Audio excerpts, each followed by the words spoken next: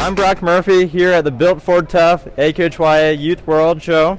I'm here with Cade Prime with his horse Morthanamaizing, world champion. Tell us a little about your horse. His name's Goliath because when he was a baby he grows really fast, I guess. He's a small horse, or tell me a little more about him. Oh, he's a monster for a 2-year-old. Good. Now, when you were going today, what was going through your head? Well, I was a little nervous because there were 2 scratches in front of me, so there was nobody in front of him to kind of distract him, so he's kind of looking out of the pen a little bit, but it turned out okay. Well, this is probably my last year showing halter. And it's special because the years before I got reserve and 8th, but it's a good note to end on this year.